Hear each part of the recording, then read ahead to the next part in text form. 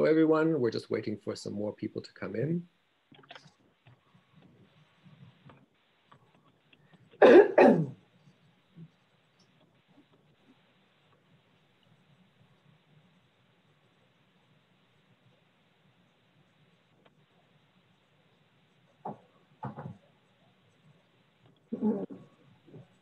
we're already at 30 participants. I think there's one or two more coming in, so we'll just wait another minute.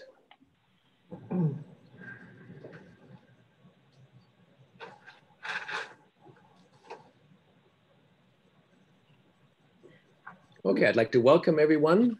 Thank you for attending this seminar organized by the German Fundraising Association and the King Baudouin Foundation in the US.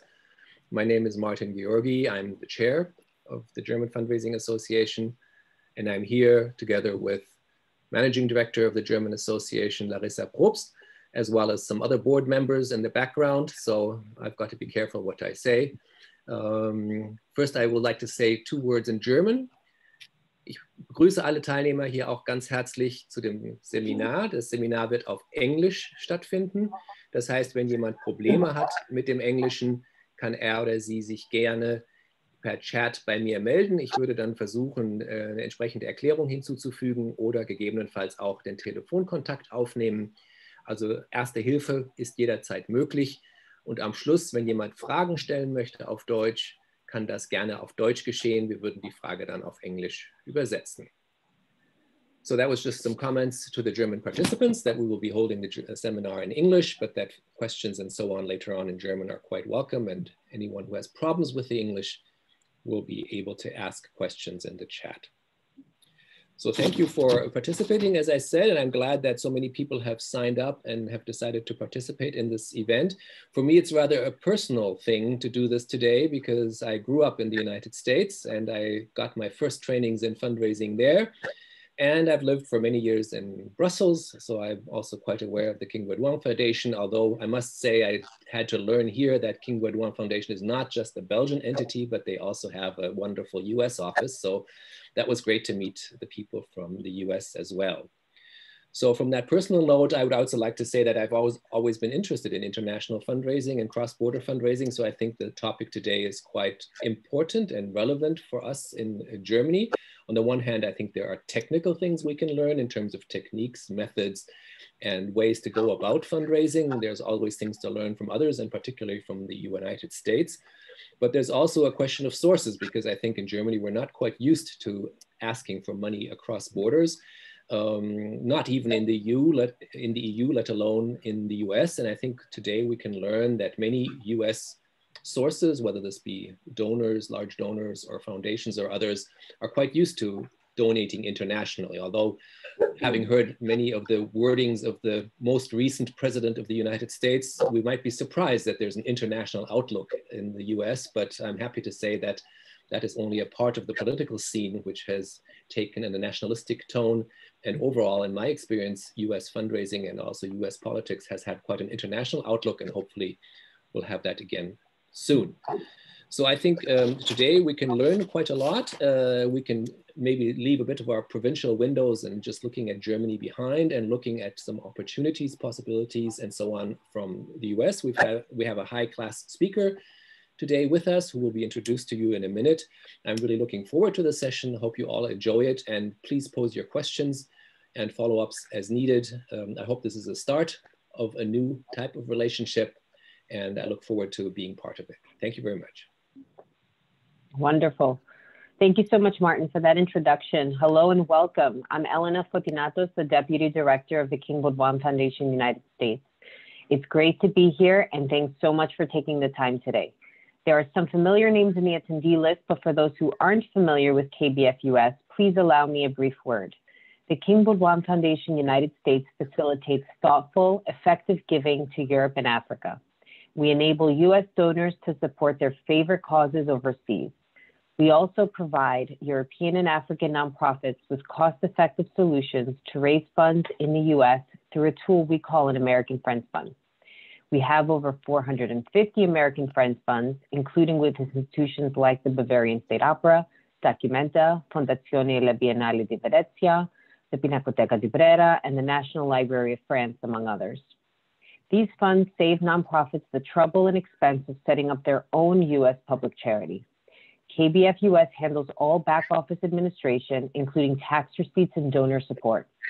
In addition to these services, every spring we conduct a study visit where we welcome 40 professional fundraisers from the cultural and educational sectors in Europe to join us in New York to learn about the American model of fundraising. This program features high-level speakers that touch on the big picture of fundraising, but also the practical day-to-day matters that leave our European colleagues with new ideas and a fresh perspective.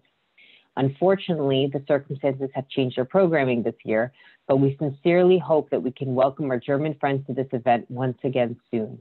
If you're interested in learning more, please do reach out to me directly. My contact information will be made available following the webinar.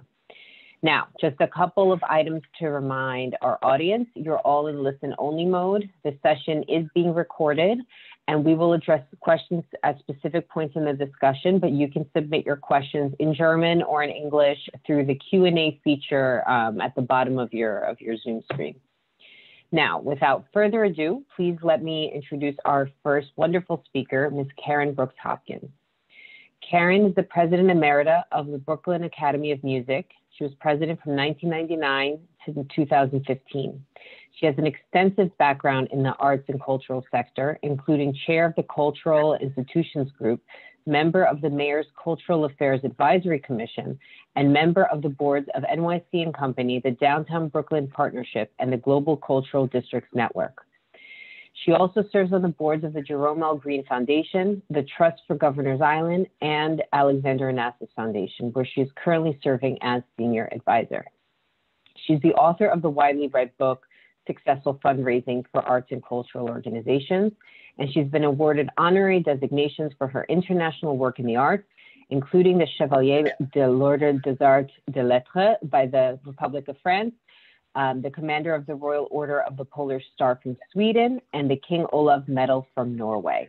Thank you so much, Karen, for joining us today. You really are a wonderful addition to this program, and I think our participants will be so excited to hear about your experience. So without further ado, Karen. Thanks so much. I'm happy to greet all of you this morning from New York. I realize it is evening in other parts of the world, but here I am at my office at Rockefeller Center for the Onassis Foundation, and very pleased to see you all, and only wish that I was greeting you in person. I'm delighted to be talking to you today about the American model of fundraising. I'm going to offer you an overview of the process embedded in an annual campaign, which many of you are already familiar with, followed by an example that I believe will illustrate a successful strategy. In many ways, we know that fundraising is difficult, often disappointing work. It is not for those who are thin-skinned or easily discouraged. There is, however, a silver lining, or what I refer to as the golden thread, that fundraising in the United States can provide and be a glue or bond that connects institutions to their public in a deep and profound way. So please follow the logic with me. Organizations, particularly in the arts, find that their support comes from three places. One, audiences who love their work. Two, the people associated with communities where they are located, like residents and businesses, who believe that these organizations improve their neighborhoods. And three, visitors who see these organizations, festivals, and communities as worthy destinations. To gain and renew support from these groups of constituents year after year, we must continue to excite these donors, be the very best we can be, as well as provide these donor groups with excellent services and programs.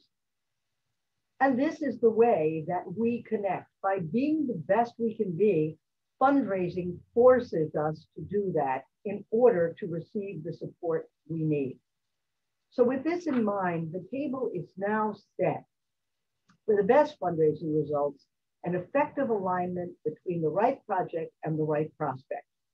The first questions we ask are, who do we raise money from and what is it for? As we look to the who, let's begin with the Board of Trustees, In the world of arts administration in America, there is no more important leadership group than the Board of Trustees. They are generally the largest contributors, both financially and with their expertise. They are also ambassadors of your organization to the world. They set policy at the highest level and build long-term viability for the future of the institution. In the United States, we see board members coming from three groups: those who have a business reason for supporting an organization, such as having their company headquarters nearby. Then there are those who love the work. For example, many board members came to my organization, BAM, because they love the Next Wave Festival or BAM Opera or one of our programs. And then there are those who feel that board service is the very best way to enhance the community in which they live. Regarding fundraising goals for the board, we set an annual contribution goal, and each employee of our development department is assigned to a specific board member to help them achieve their goals, arrange their tickets, and generally keep them involved. We learned that it was much easier to work with members by generating a tightly defined annual plan rather than having open-ended calls for help and money. Therefore, our development team devised a strategy for each trustee at the beginning of the fiscal year and worked with them all year long to achieve it. Now, before we get to the issue of securing financial support from your board, the first question is, of course, recruitment. How do we find and cultivate board members? This is an issue of research, but also keep a good eye on lower level donors who increase their support over time, signaling growing interest. Of course, the audience is the obvious place where board members will ultimately come from. Another crucial strategy is for existing board members to invite friends and colleagues to get involved.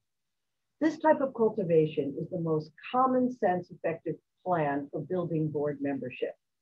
For example, we had an outstanding board member who would host fabulous dinners for close friends and colleagues after shows that had a celebrity cast. We had to deliver the celebrities to the dinners, and he delivered the prospects. We identified great new board members and raised a lot of money from everyone who participated. At the end of each season, we would meet with our board leadership and our governance committee to review each member's performance. This is evaluating their fundraising. Did they come to board meetings? Did they come to committee meetings? How were they involved in the institution?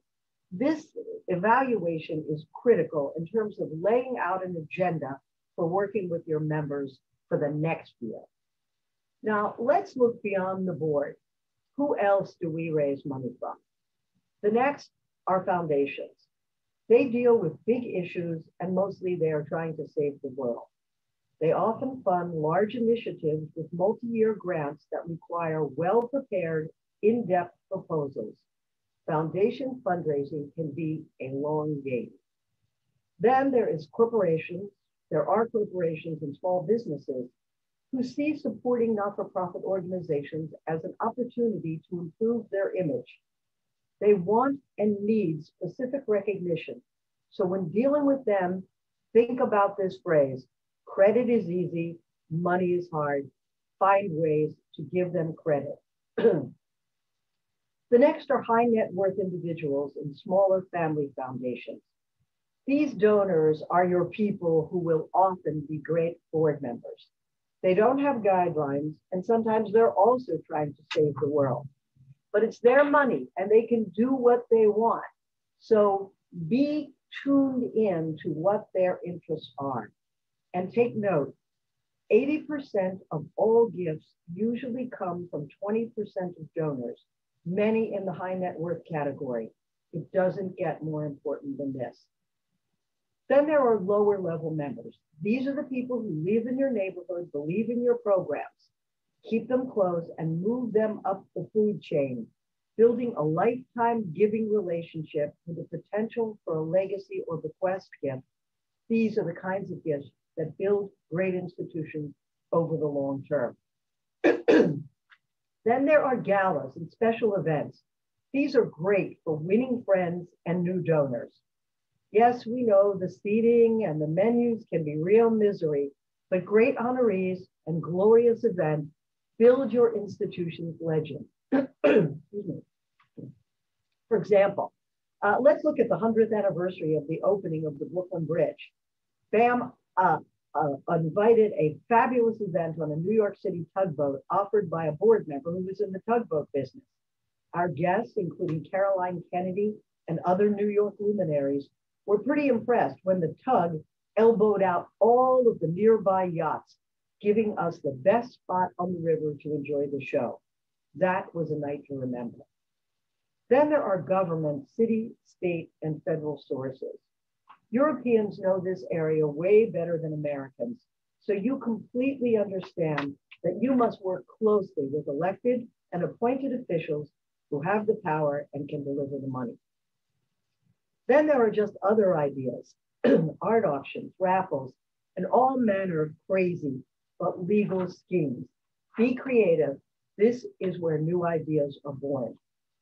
In a campaign that activates each of these constituents, you must always add new prospects and pay very close attention to your projections. As a critical and helpful tool for success, I am providing a prospect chart that will show you how to compute these projections, and this will be shared with you after the session. Knowing your prospect pool, you must then consider the best approach for each one of them. Options for support are numerous, including general operations. This is the hardest money to get, but also the most essential. It helps you cover things like salaries, the electric bill, maintenance, etc. It's not sexy to donors, but it is most desirable for organizations. Then there is project support. This offers the strongest appeal for donors, and it is tied to programs and new initiatives which interest them. If general operating support is the body, then projects are the beating heart of your institution.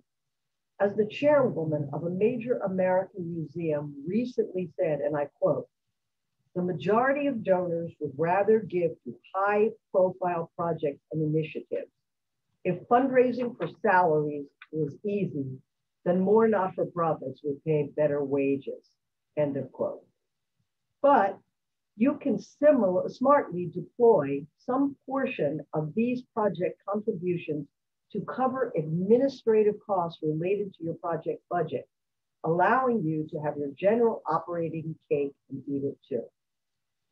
In terms of support, fundraisers creatively develop packages to share with donors. For example, you raise money for BAM the institution, then for the Next Wave Festival, or all education programs, or the opera program, or the spring season, or all international programs, or all Brooklyn programs, or all opera house programs, or all dance programs, or all theater programs. And then you break it down once again to focus on raising money for individual shows or components of shows like costumes, sets, the opening night party.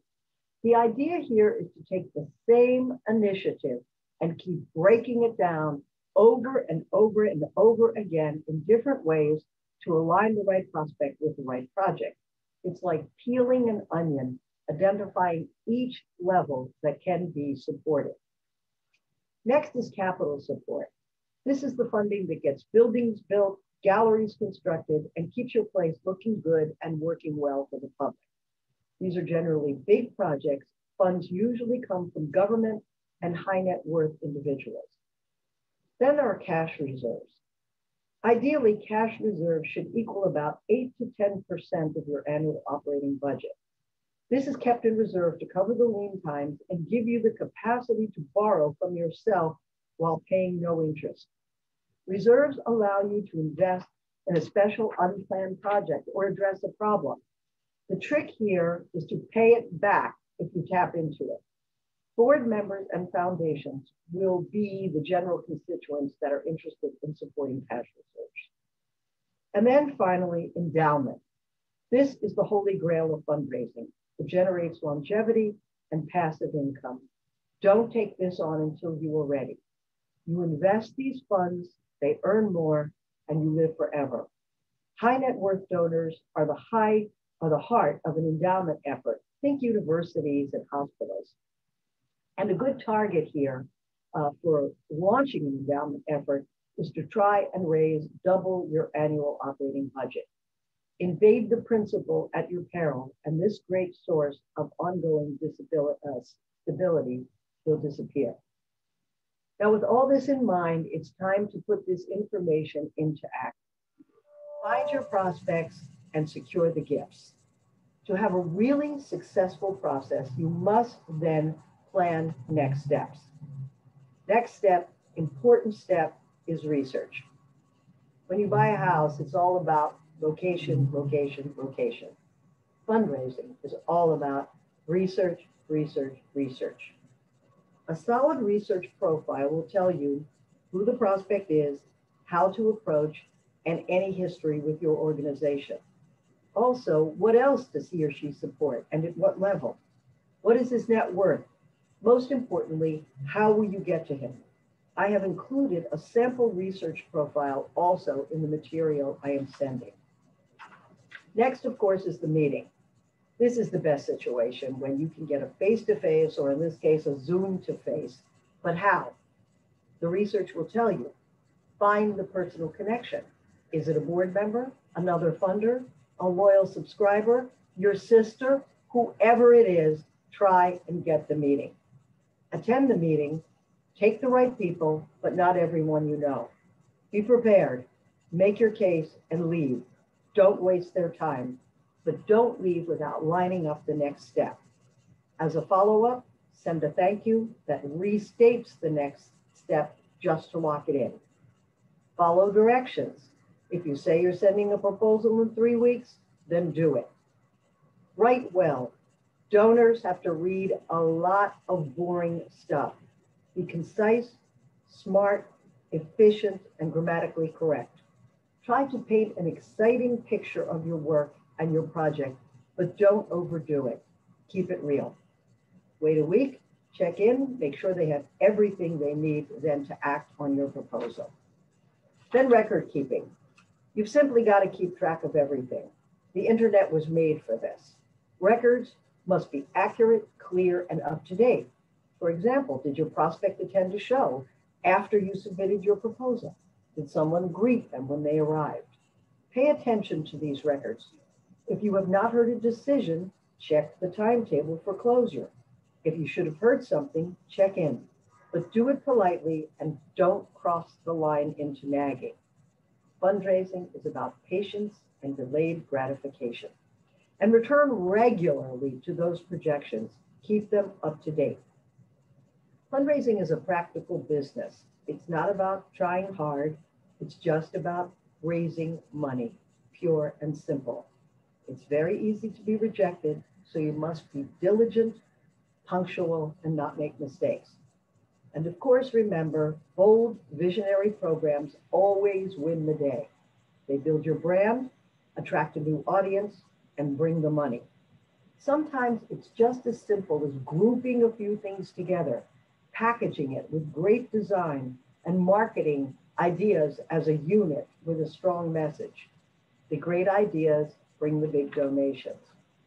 Before closing, I want to share an example that exemplifies many of the principles I have described above, centered on a single donor who ended up giving millions to our institution and to many institutions, cementing his legacy to the arts and to BAM. As an introduction to the story, let me tell you this. For my entire career, the secret behind my approach was always the reading, obsessively reading different papers, reports, and documents. No matter how hard a day I had, I ended each night reading everything I could get my hands on that revealed who was making or losing money, who was connected, who wasn't. This daily reading, I believe, gave me a competitive edge. This time it was a story in the Chronicle of Philanthropy about significant high net worth donors who were under the radar. The story mentioned a global fertilizer and petroleum products firm known as Transammonia that turned out to be the most successful privately owned company in New York at the time.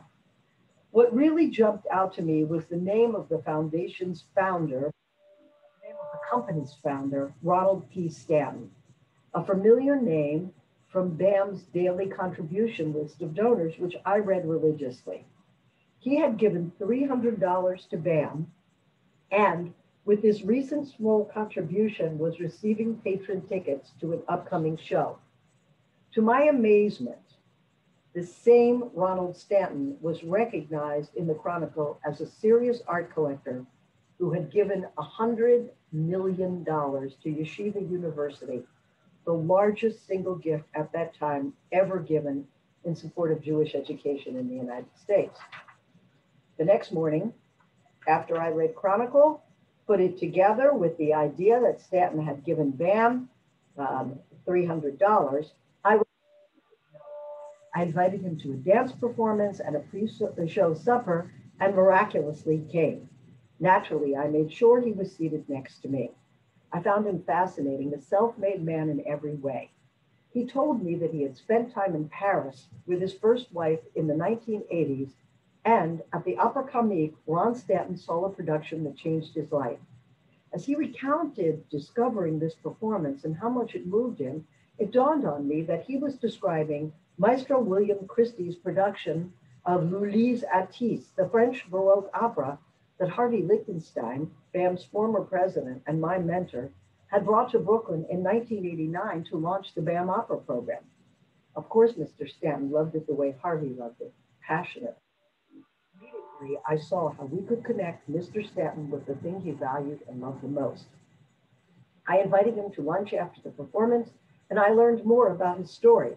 As a young man, he had served in the US Army and then worked for an international ore and fertilizer corporation before he left to start his own business, Transamonia, which made him his fortune. Over his life, he amassed an astonishing art collection, which included works by Picasso, Renoir, and Matisse. And though he wasn't religious, he supported yeshiva because he cared about Jewish survival. Above all, he marched to the beat of his own drum. Mr. Stanton liked what we were doing. He wasn't into the avant-garde, but he believed in what BAM was trying to accomplish. And at the end of our first lunch, he gave me a check for a substantial amount. And we continued to build the link from there. As I got to know him better, the subject of Atis came up again and again. In partnership with our executive producer, a great idea emerged. We decided to ask Maestro Christie if he was interested in launching a revival of Atis, and he was wildly enthusiastic. So I called Ron Stanton and I said, Ron, we have an opportunity to recreate Atis, but everything needs to be remade from scratch. The rest of it is gone. Hearing that Ron was still interested, after I told him that nothing remained from the original production, I asked him, do you want me to find other money for it, or do you want to do it yourself? And he said, well, what do you think? And I said, you can't ask me that. Of course, I'm a fundraiser. I want you to do the whole thing yourself. Why? Because you can afford it, and we'll have a great time, and it'll save me 2 years of running around having to do the other fundraising. We can get started right away. Without hesitating, he said, I'll do it.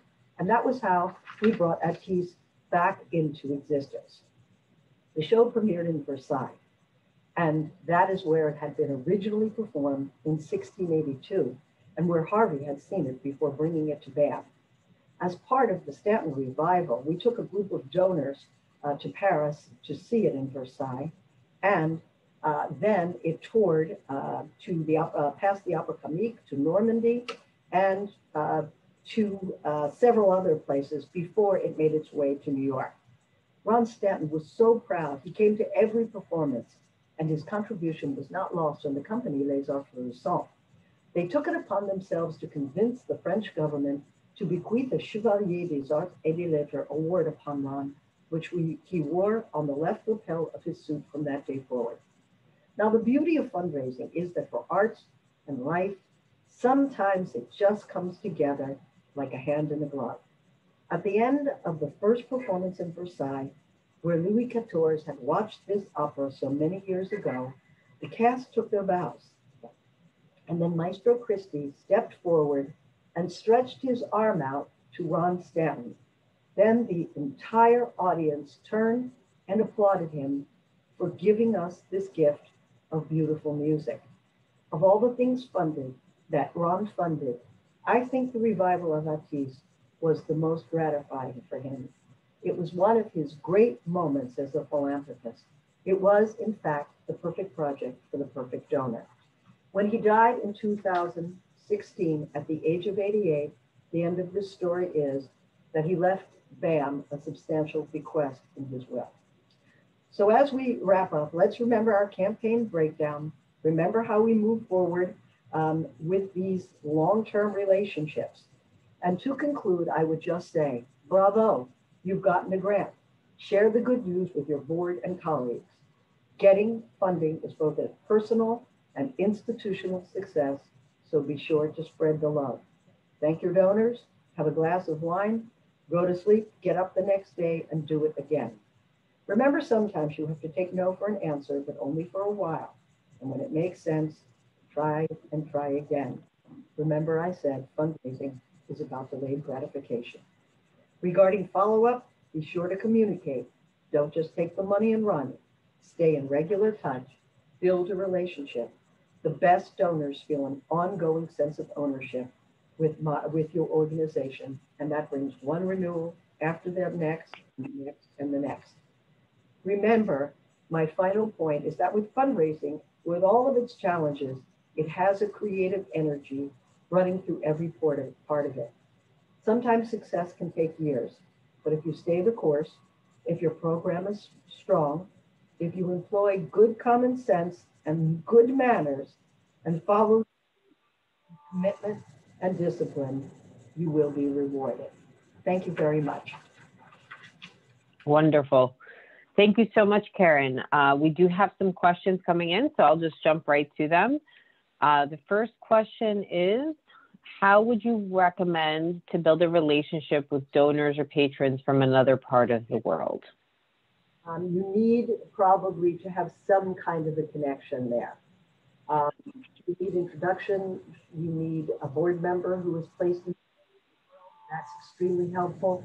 If not, you need friends and colleagues who can introduce you to the funding community and who can host events for you.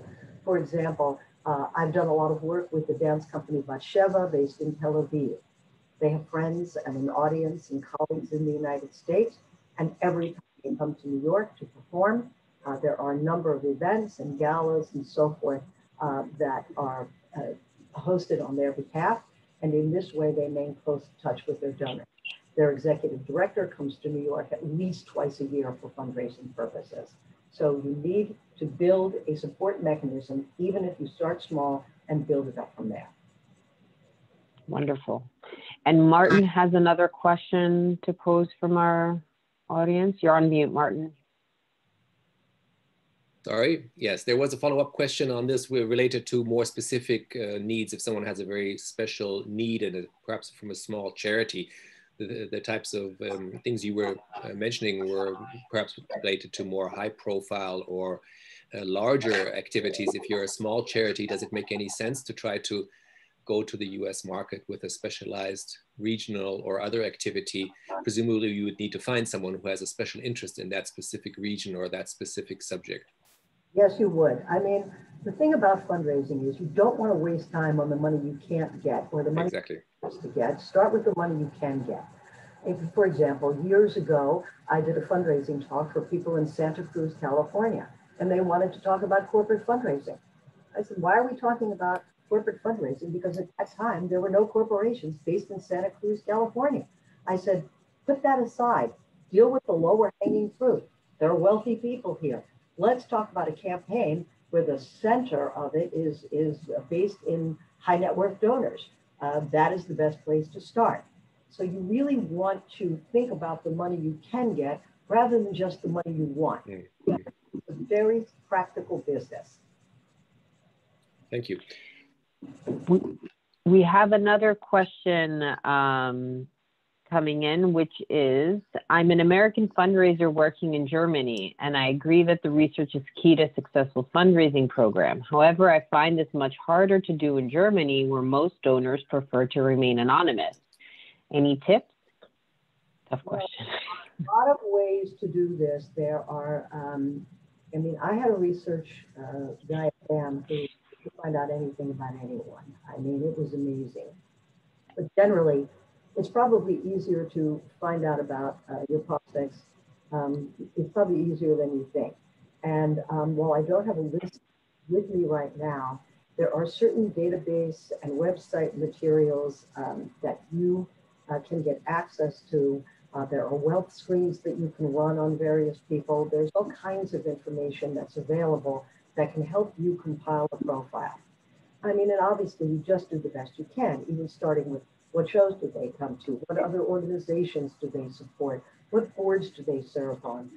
You know, there are many different ways to do this, but I would recommend looking at these various databases. And then the other thing is, check out if there's a foundation center library in your area, region, or even make contact with the one in the United States. They have all kinds of information and material that you can have access to that will provide this kind of information for you that is already compiled, particularly in the family foundation and larger foundation area. So I would look at those things to get started. That's a great tip with the Foundation Center. And I think a lot of folks are surprised that they can search a database like that for I think it's a modest fee. You can search it for free for 24 hours and then a few $100s for a month. You know, and they also, Martin, let me just say one more Sorry? thing. They have collections and libraries around them.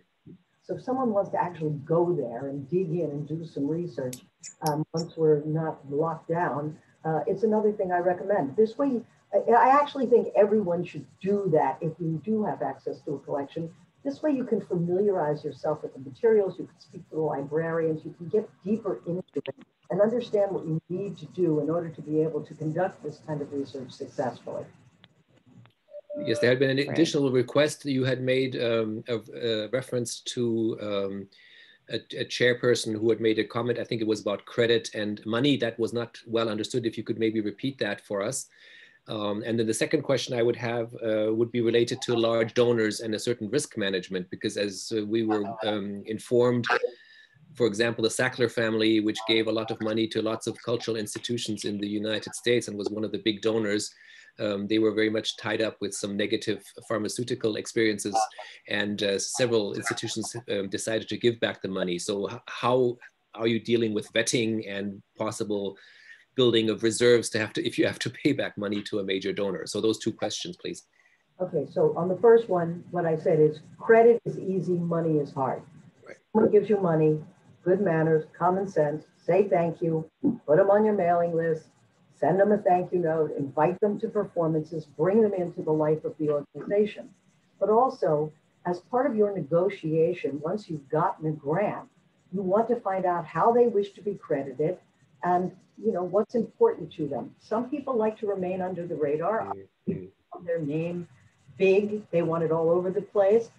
Corporations are particularly focused on this. So you want to build a credit package. Now, you don't want to cross over the line, but you do want to try to give people what they want. It's an easy thing to do. Be creative and thoughtful and get a sense of what they want and then discuss it with your team to figure out how far you can go. On the second question, look, so we never see these controversies coming except when we know that they're controversial to begin with.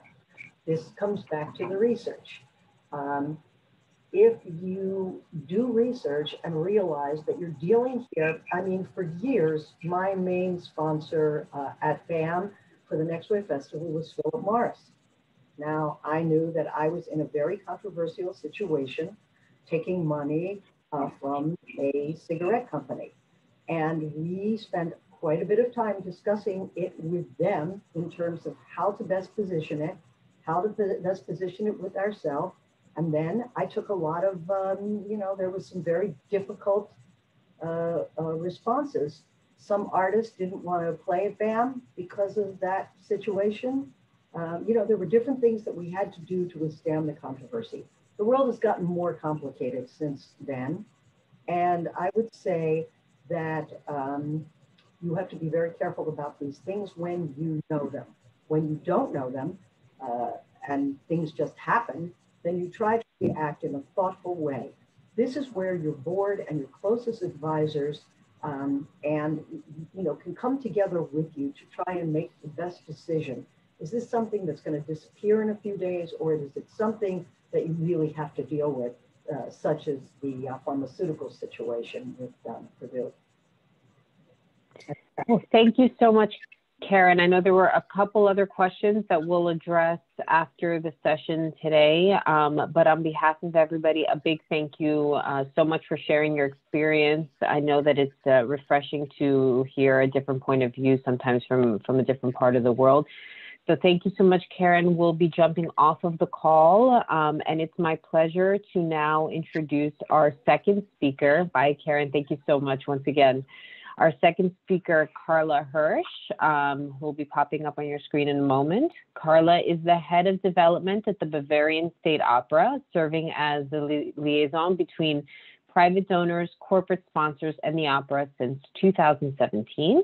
She initially joined the team in 2015 as the events manager, and she studied English and French literature in Edinburgh and Augsburg. In addition to her work at the opera, she teaches a seminar about audience development at the University of Music and Performing Arts in Munich. So it's my great pleasure to welcome Carla as our next speaker. You are on mute. There you go. Hi, thank you very much. Can everyone hear me? Good. I'm just going to share my presentation quickly. Hang on. All right. So what I'm going to tell you today is a little bit what we did basically in Munich. A few years ago, we started an international friends circle with the help of Elena at the King Baudouin Foundation in the US. And so I would like to tell you a little bit about our fundraising situation in Munich, and then also how we started the circle and what exactly we did in order to attract donors. If you have any questions and you don't want to wait until the end, which is totally fine, just give me a sign or just ask the question in between. If it's something that's specifically about something in a presentation, that's completely okay. Right, so this is just to give you an idea of Munich. So we've been quite lucky to have a steady kind of growing income by donations. We make about 5% of our annual budget is covered by donations, by corporate donations and private donors. The overall budget is about 100 million. So the 100% of the 100%, 5% comes from us, and then about 30% is made by the house. With ticket sales and everything, and the rest is covered by the state. I think this is a situation that a lot of my colleagues in Germany are familiar with, that we're very lucky right now.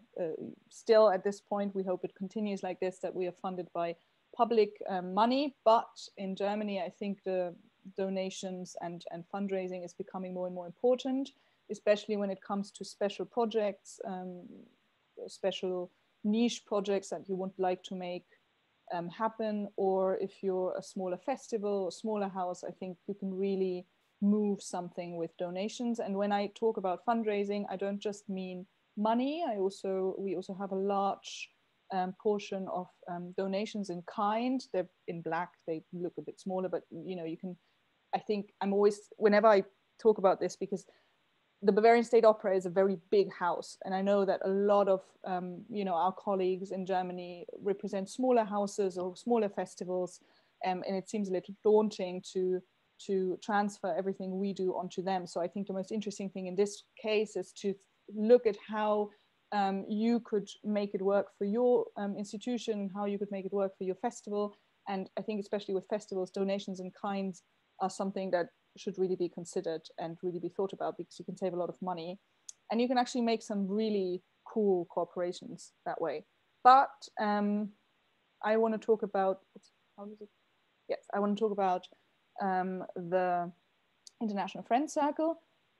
This is what I wanted to show you. Basically, the important thing about this is the circle memberships, because this is our private donors. So when I started in 2017 as the department head, it was a kind of a goal of us was to enlarge the private donations, because we had a good amount of corporate donations, and we were really interested in finding more private donors to kind of deepen that relationship, also because at that point that was something that, you know, we had people in the department who were very good at that, so we decided to kind of focus on that.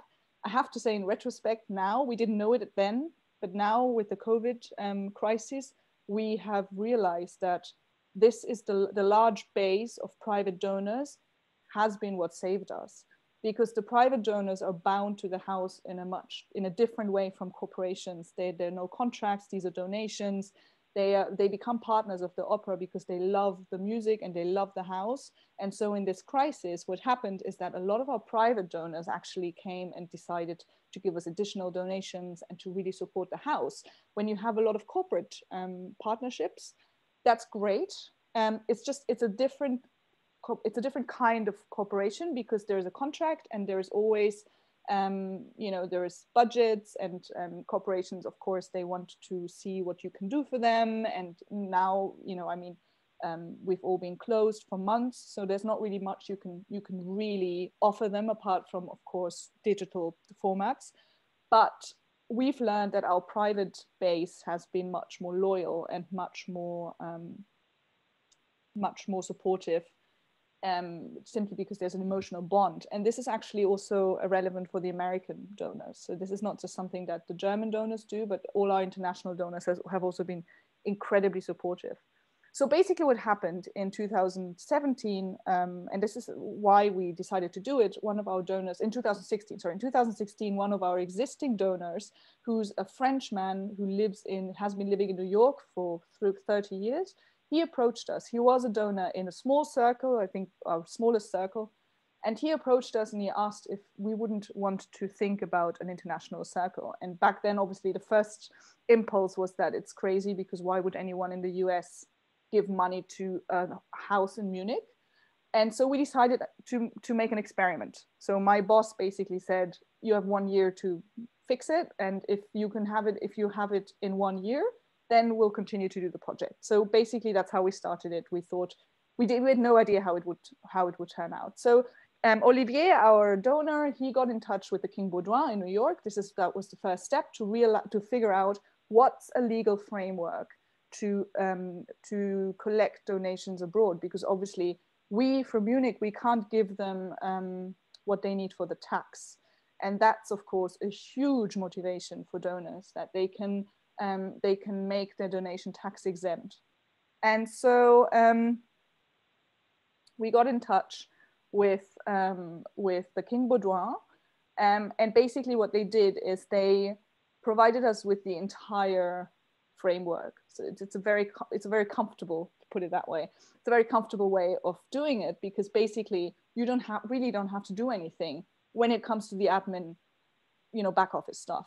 So there was another option, I think, Elena, correct me if I'm wrong, there is an option to become become a charitable institution in the US, a 503 cc structure. 501c3. Sorry, yeah, 501c3.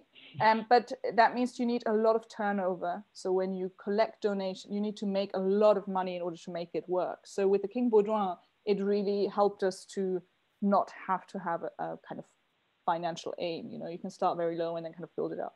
So this is the first question we asked ourselves. So what's the legal framework? That went really quickly. But then of course you have the legal framework, but they're very far away, and you don't really, I didn't know anyone in the US that would give me money, you know.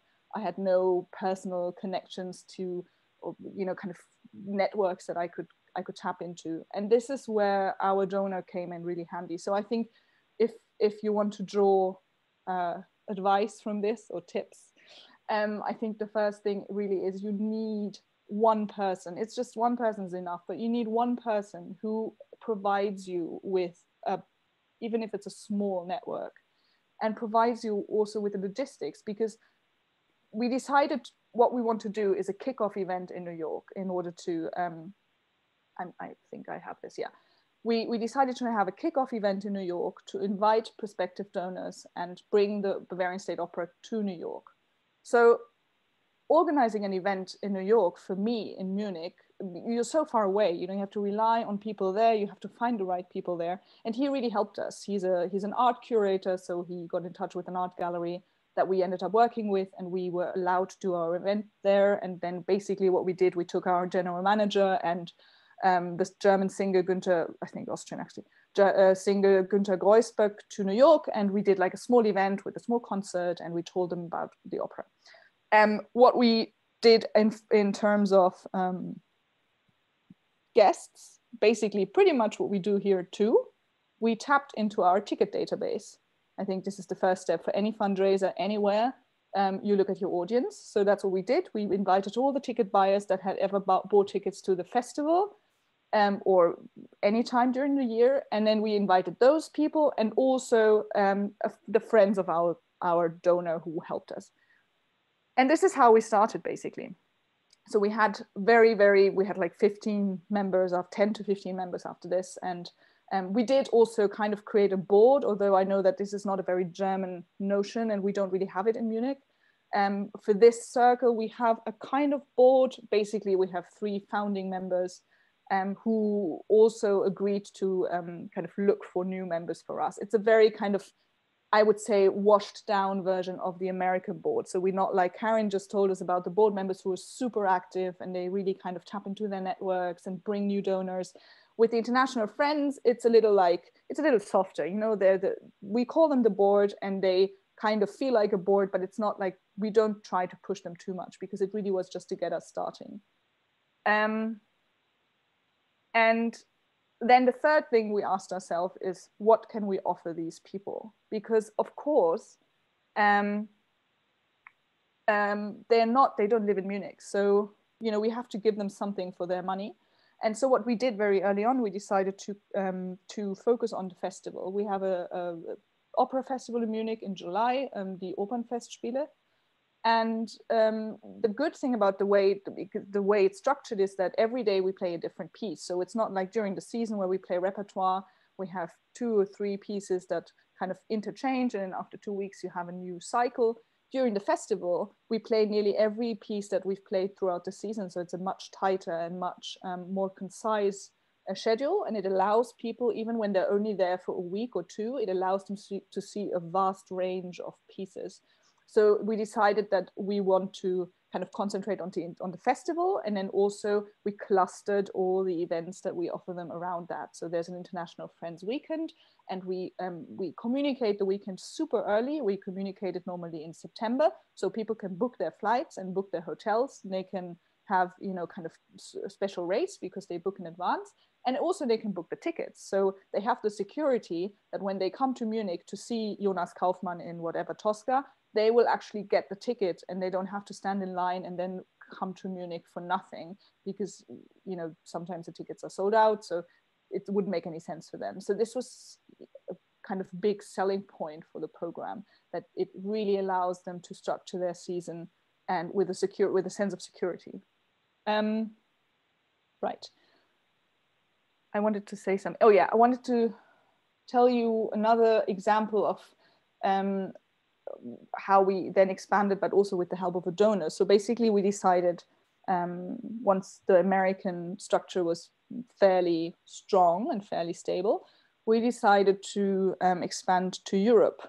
And we worked with what are they called? I think Transnational Giving in Berlin. It's a very similar structure, and they ask all the countries that you want to collect donations from if they would cooperate with Munich as a charitable institution. And we decided to have a second kickoff event that was actually last year in Paris, and it was a very similar thing. We found someone who was really convinced of the idea of the International Friends. He's a board member himself at the festival in Aix-en-Provence, and he offered to us that we can use his house as an event venue to have a small concert. And that was awesome because we had, again, Paris, I mean, it's closer than New York, obviously, but also I have no experience whatsoever in organizing events in Paris. So he had a big house very, very centrally, and he allowed us to use it and to invite the same again, we invited ticket buyers from France and some people from the network, and we did exactly the same thing. We took a young singer and our general manager, we traveled to Paris, we introduced the opera and the program, and also again, we found some new donors there. We have a cooperation with the Fondation de France in Paris, and they've been helping us for quite some time with acquiring donations from France. And so this is how it kind of grows. We did another event in Russia. We don't have a structure there. That was really just an invitation from a donor from Russia who wanted us to do something similar. We went to her house and had a concert. That has not been as successful as France and the UK and the US. And then in addition, we have people who come on their own. So to give you some numbers, I think we started out at about 50,000, and in our best year, which was not this year, of course, unfortunately, it was last year. I think at the height of it, we had about 130,000, 140,000 euros that were made with the international friends. So it's in a substantial sum that we can generate.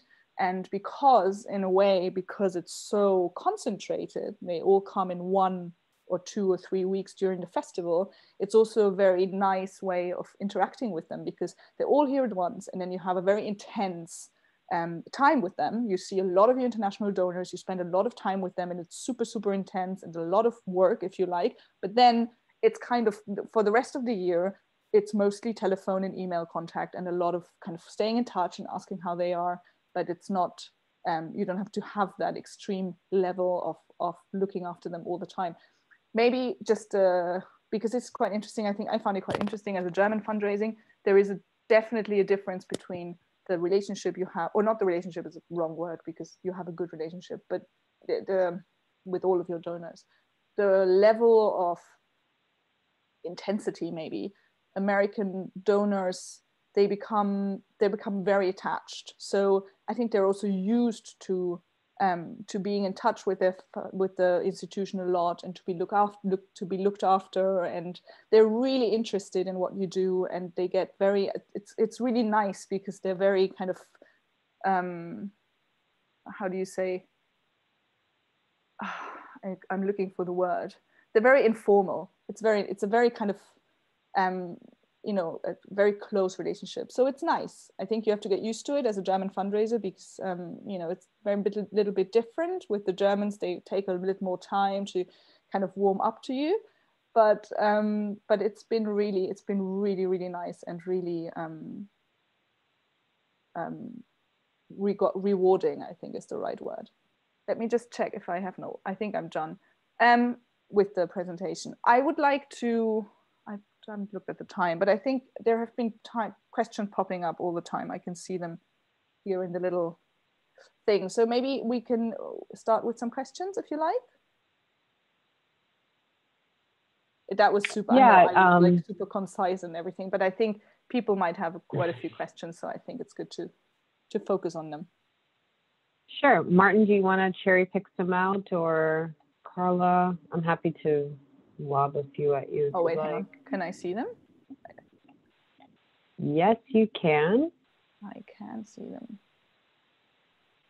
All right. No, I can't. Sorry. Sure.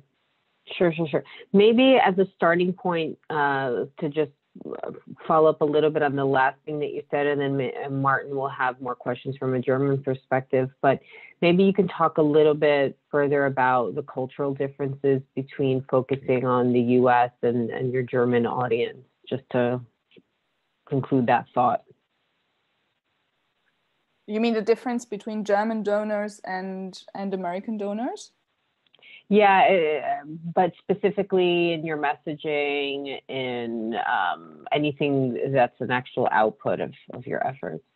Well, I think, well, first of all, I think you have to be really, something that Karen said when she talked, she said, kind of be diligent in your follow-up and kind of stay in touch. I think if you have a large donor base abroad, then staying in touch is even more important, because they don't have the kind of the satisfaction of coming to your house every night. So basically your product that you do sell to your German donors, they come and see it every night. So they're constantly reminded of what they're giving money for and what they're invested in.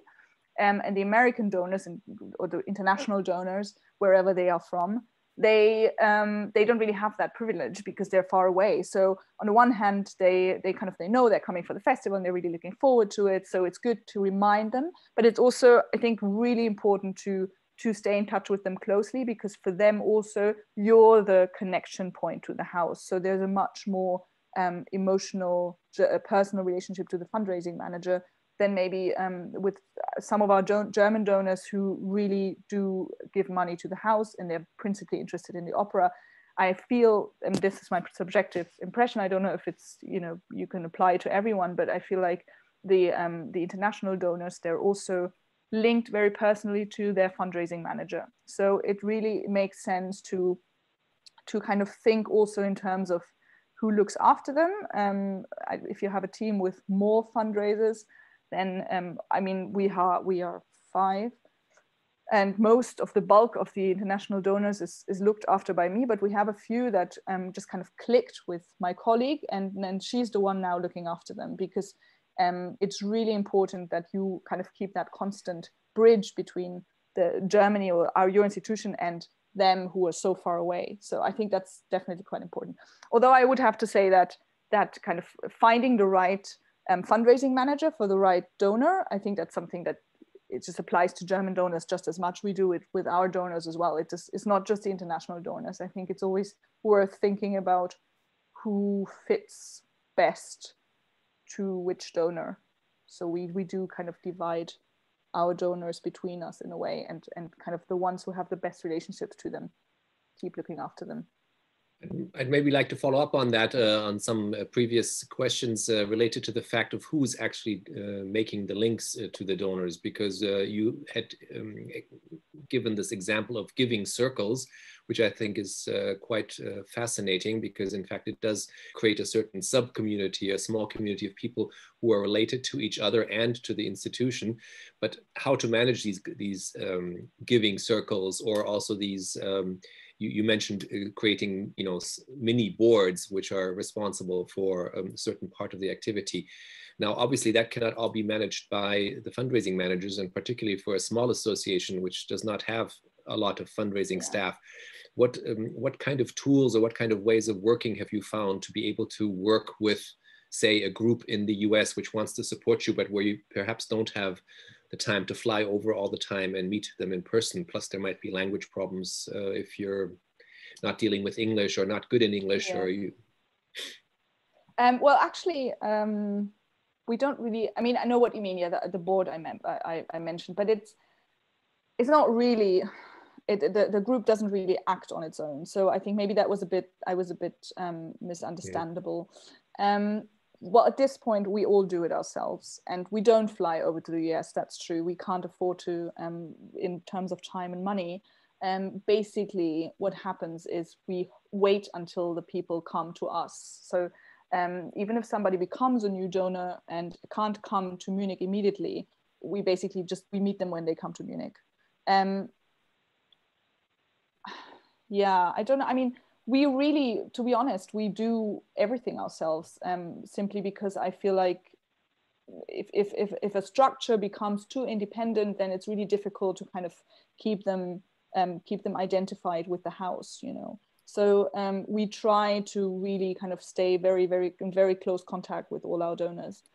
If you have a structure where you have a board that kind of operates independently of your institution, then I think you still need a person in your team who's kind of the liaison between that structure and your house in order to kind of channel all the energies. I don't know if I answered your question properly. I hope I did. But the straight answer to your question is that our entire team looks after all the donors. And to be frank, I mean, some donors need more looking after than others. I think that's definitely an experience that everyone made. Not every donor needs the same amount of energy. That's quite true. And my experience has been that small donors sometimes take more attention than the big donors. Absolutely. So it's inversely proportionate sometimes to the amount that they give. One question related to the giving model, have you worked with ambassadors? Right, yeah, I think I put it in the slide. Sorry, yeah, I forgot to talk about that. We don't normally work with ambassadors. We have two exceptions. That's one exception is a very old one. That's our campus program. Campus is our children and youth program. And that has Jonas Kaufmann became the ambassador, I think 10, 12 years ago. He's not really actively anymore. We used to have him more actively ambassador. For the International Friends, we decided to have an ambassador structure, which is something we don't normally do, because it was advised by the donor who helped us make this structure. And he very rightly said that for an international circle that nobody knows anything about, it really wouldn't hurt to have an ambassador, so that you have one more marketing tool to make it more interesting maybe for international donors. So we asked Günter Greusberg if he would like to be our ambassador for that international circle, and he agreed. And so it was great to be able to take him to the US and have it like a little additional thing that made it easier for people to latch onto it. We don't normally do it, to be honest. So this was the only occasion where we really consciously worked with an ambassador. And when you bring someone from Germany, do you let them speak in English even if their English is bad, or do you work with a translator? No, we always let them speak in English. Okay. I think I'm German, if I make mistakes. But what about when you go to France? Anyone. When you go to France or to Spain, what do you do there? We did English. We did English in France as well. So we don't, okay. We didn't go to France and force Mr. Bachler to speak French. He could have, but we did it in English. But the thing is also, I think it's more charming, if people, no one expects anyone to be perfect in English, I think. And if I turn it around, I think if they came to Germany and made an effort to speak German, I would be really impressed. So I think you'll be fine. English is fine. We did that in Russia as well. Russia is more difficult because not everyone speaks English in Russia, but it was okay as well. We did it in English and everyone was okay. Now, a lot of what you were saying was related, I feel, to individual donors. Could you say anything else maybe about grants, foundations, or such types of fundraising? Because that's, of course, a different reality than the individuals. Have you had any success there? Yeah, we haven't really tried. We never really went into the direction of foundation is different. We have some foundations in abroad that we work with, but to be frank, these foundations mostly came through our network. This is one of the things we've done in the past few years, that we've activated our network much more. I think this is something that we might have overseen for some time, and we realized a few years ago how valuable our network is. And so what we've done is that we've kind of started to acquire new sponsors mostly through our existing network, and really kind of encourage people to help us to get new donors. When it comes to corporate, especially internationally, we haven't done anything because I think it's difficult to offer a valuable contract to a company that is located abroad, because in the end, what we can offer them is always in Munich. So it would only make sense for a company that has a branch in Munich, and then it's not international anymore, then it's a company that's based in Munich. So what we did do when we went to the US for the first time to introduce the International Friends, that was a year after. A year after we launched the International Friends Circle in New York, we went back for a tour, and we took our orchestra and we played a concertante version of the Rosenkavalier at Carnegie Hall. And we also, because we were in New York, obviously we organized some events for the International Friends because we were on their turf. And then we also did a cooperation with BMW in New York with a huge event for their clients and employees. But I have to say, BMW is one of our biggest donors here.